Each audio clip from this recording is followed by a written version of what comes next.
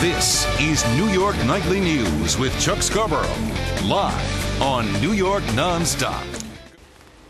We'll talk about America's men and women serving overseas. Now, many are serving 3, even 4 tours in Iraq and Afghanistan, separated from their family, their friends for years. But the USO continues to bring a taste of home to our troops, and now it's using high-tech centers in Iraq, Afghanistan, and Kuwait to bring them, in a sense, into their families' homes. Here to tell us more about that is the president and CEO of the USO, Sloan Gibson. Welcome aboard. Thank you, Chuck. Before we get into that, just tell me, what is the USO in a box? What is that?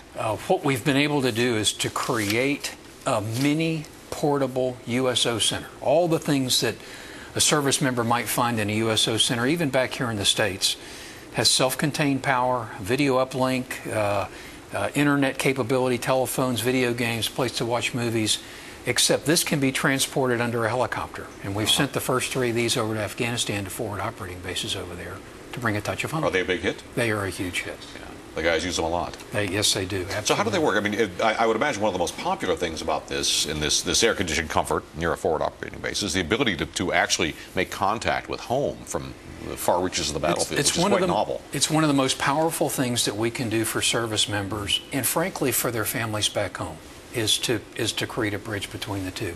We do that with USO in a box. In those centers, we also do it. We have regular static USO centers all over the Southwest Asia and the Persian Gulf. These are fairly new, aren't they? They are.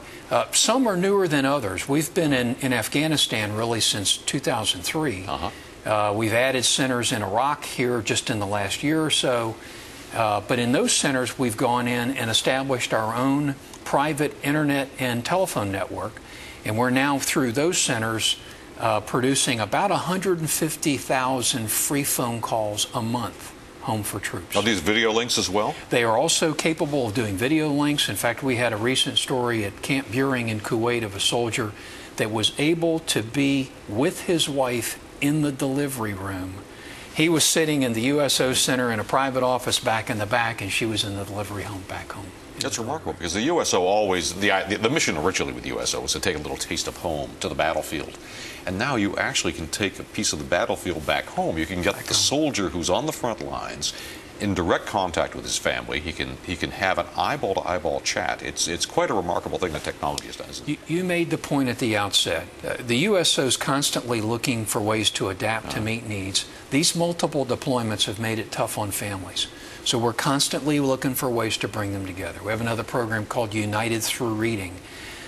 This year, around the world, troops will be able to go into a USO center, read a children's book, and be video recorded while they're reading that book. We send the DVD and the brand new book home to the kids. We'll do 40,000 of those this year. How do you fund all this? USO is a nonprofit organization. We are a congressionally chartered nonprofit, but we're really America's USO. 1.5 million donors that give to the USO. The average gift is about $35. Hundreds of corporations that provide support as well. That's really our lifeblood. You are not a government agency. We are not a government agency. That's exactly right.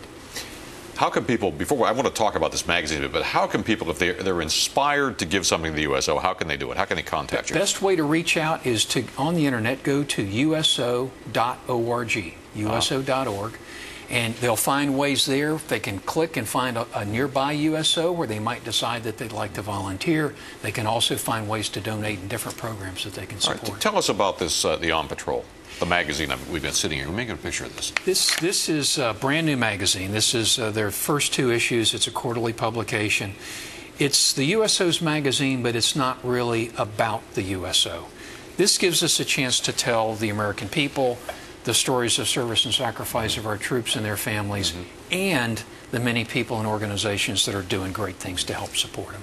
Now, you guys still do take stars on tour of the battlefields, don't you? Absolutely. Is that still a big hit?